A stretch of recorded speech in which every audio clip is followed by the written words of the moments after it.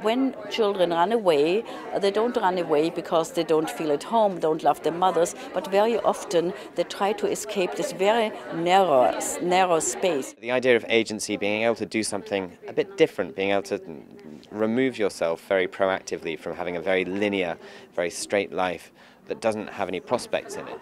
And I think when you have groups like the Islamic State making all these crazy promises, then they break that linearity in half, and that's a really, really powerful thing. Not fitting in, a lack of integration or inclusion, foreign policy grievances, and often a history of violence.